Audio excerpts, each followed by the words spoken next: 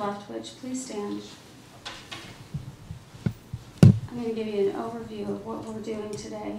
I've been advised by your lawyers that you have entered into an agreement with the state of Kansas wherein you would enter guilty pleas to the counts in the amended complaint. Is that correct? Yes, sir.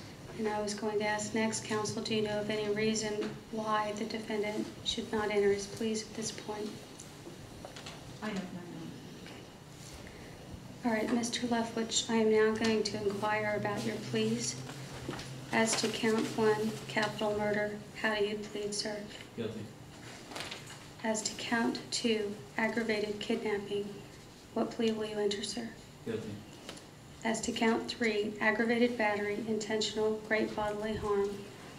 As to Brenna Morgart, how do you plead? Guilty.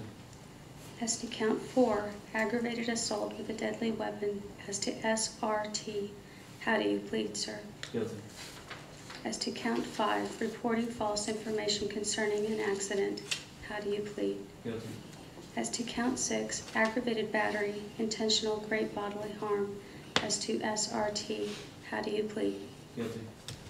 As to count 7, attempted rape, victim overcome by fear or force. As to Brenna Morgart, what plea will you enter, sir? Guilty. The court does accept your guilty plea in each count. You're hereby adjudicated guilty of each count and convicted of each count in the complaint.